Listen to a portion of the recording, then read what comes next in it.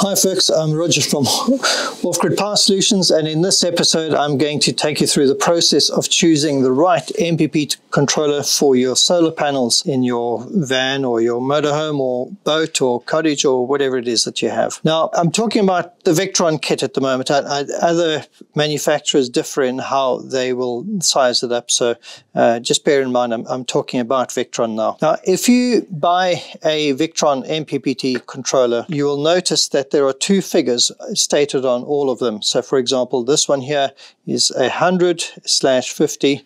This one here is much smaller. It's 100/20. And the smallest one that we've just sold out of stock is a 75/15. Now I'm going to take you through what these mean. On this one that we have in our rig, this is actually a live rig that we take to shows and things like that. On this one, we have a 150/45. And actually that's too small for what we need. So I'll get to that in a moment. Now, the two figures, in this case, the 100, and both of these examples, the 100 stands for the maximum input voltage that the controller can receive from the solar panels. And this is the most important thing that you need to take into account, because if you get it wrong, you will probably fry your controller. Now, what margin for error they have, I don't know, and I really wouldn't want to say whether it's 10 or 20% or whatever before you actually fry the electrics. Victron themselves suggest that you build in a bit of a buffer, a margin for error, when you're sizing this up.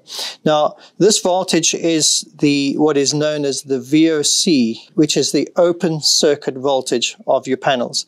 And every panel is different. Every panel has its own VOC, and you will need to check what it is on your panels. It is probably on the label at the bottom of the panel. If you are running your rig, say on a very cold morning, and you're angled so that the panels are actually facing the sun, so you parked at quite an angle, it's nice and cold, the sun is brightly shining, that panel is going to be super efficient, sort of ideal conditions, and the voltage may increase above the stated voltage, the normal VOC of the panels.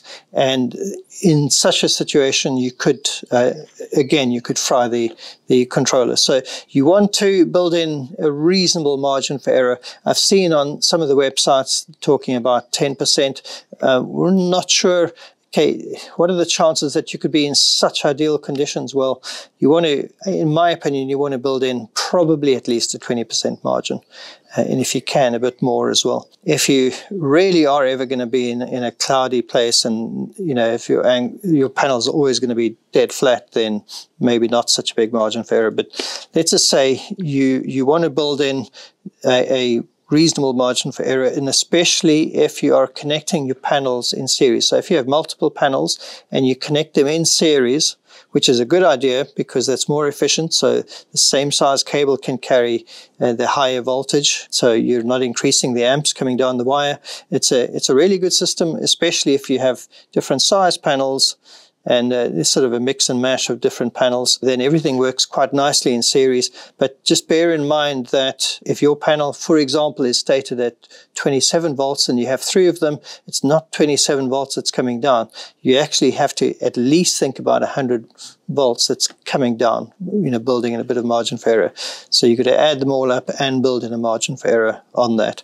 So that covers the voltage, hopefully. If you're in doubt, go big. Make sure that you get enough voltage, a controller with it that can handle a reasonable voltage so that you don't fry anything. The second figure is the output amperage from the controller into the batteries. Now, our observation has been that when you exceed this, you don't generally fry anything. I've never heard of anything being fried when this has been exceeded. But what happens in our experience is that the controller just simply shuts down. It resets itself, goes back to 0, and then starts up again, and then it just bumps up the watts coming in, just bump up, and the amps going to the battery bump up until it exceeds it again, and then it resets again, and it just does this again and again and again. That has been our experience when you exceed the output amperage from the controller. And again, I've not heard of somebody frying electrics, but that doesn't mean to say that you wouldn't be the unlucky one that does fry your electrics. So again, my suggestion, if you're in doubt, go bigger than you need.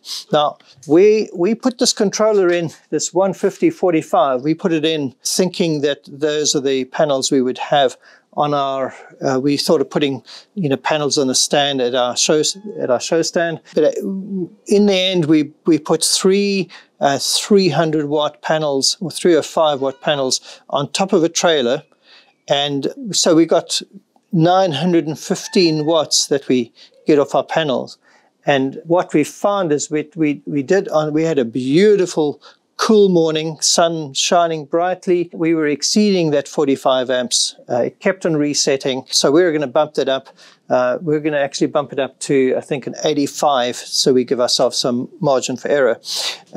You can do the math simply. If you've got, say, 600 watts coming down, you divide that by realistic voltage that the system is outputting at the time. Let's just say, for argument's sake, it's 13. Say 600 divided by 13, you'll see we were getting very close to this limit, and every now and then it was just resetting. So in a nutshell, don't exceed the two figures, especially don't exceed the first one because you could damage equipment, and don't exceed the second one because you just keep on resetting it.